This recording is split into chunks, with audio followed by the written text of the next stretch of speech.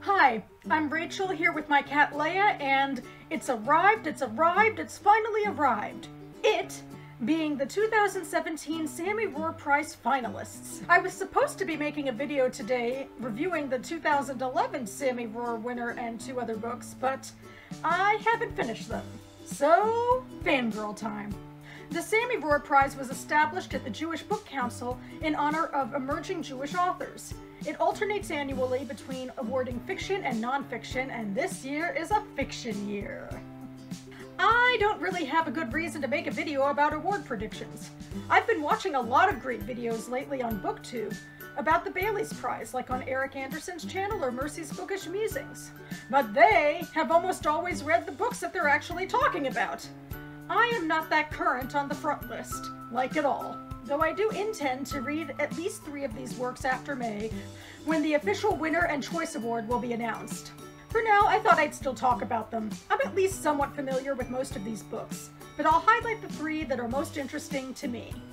First is Ways to Disappear by Idra Novi. At first I was a little surprised to see this here by way of my earlier video about what makes a book Jewish. This book, at least from its description, doesn't have a lot of Jewish content. It's about a quirky Brazilian author who climbs into an almond tree, and her American translator who, along with the author's children, have a crazy mystery to solve. It got a fair bit of buzz, and I think I heard about it first through the Jewish Book Council site. But today I read the review of this novel on the Forward's website, and it's definitely more Jewish than I originally thought.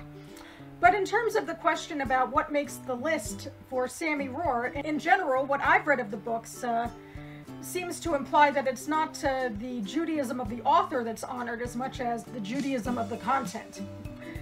And I guess that's the case here too.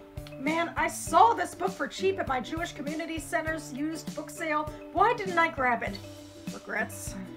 Next, I'll talk about The Bed Moved, which are short stories by Rebecca Schiff. This book got considerably less hype from what I've seen in the broader literary community. I'm assuming this has to do with the fact that no one reads short story collections except me. I'm sure there's a few others as well. I first heard about this book on the Unorthodox podcast, where Schiff gave a rollicking interview about her modern take on adult female sexuality.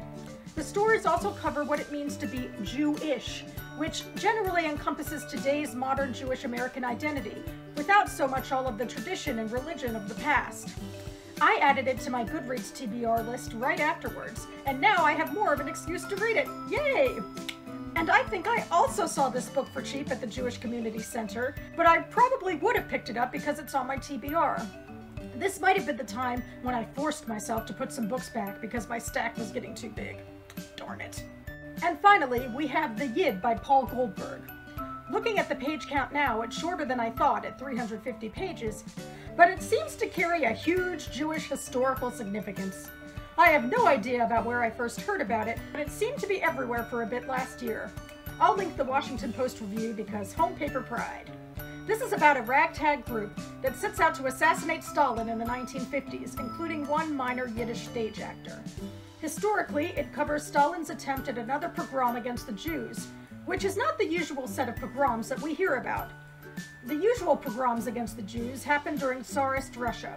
Now we're in a different political party, but the same anti-Semitism. This might be a little too darkly satirical for my tastes, but it does seem like a big, important Jewish novel of the year, so I was going to read it anyway. I didn't see it at the Jewish Community Center sale from what I remember, but it was just about everywhere else. So now, my completely questionable predictions. I think The Yid is going to win.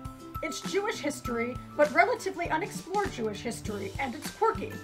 Plus, it was a fiction finalist for the National Jewish Book Awards last year, so that works in its favor. But I could also see the Sami Rohr judges awarding Rebecca Schiff's collection. They often do go for short story collections, at least in the past. At the moment, I don't think Ways to Disappear will get the top spot, but I still feel like I'm somewhat underestimating or misinterpreting this book. Or the winner might come from the 2 works that I haven't mentioned yet. You can see them on my thumbnail because I happen to find them in the library. First, we have Inherited Disorders by Erlich Sachs, another short story collection, or really vignettes, about fathers and sons, from the time of King David to the modern day. And then there's last year's National Jewish Book Award winner, The Last Flight of POXL West by Torday. It's about a Jewish-American teenager in the 80s, learning about the history of his war hero and European refugee uncle, POXL West.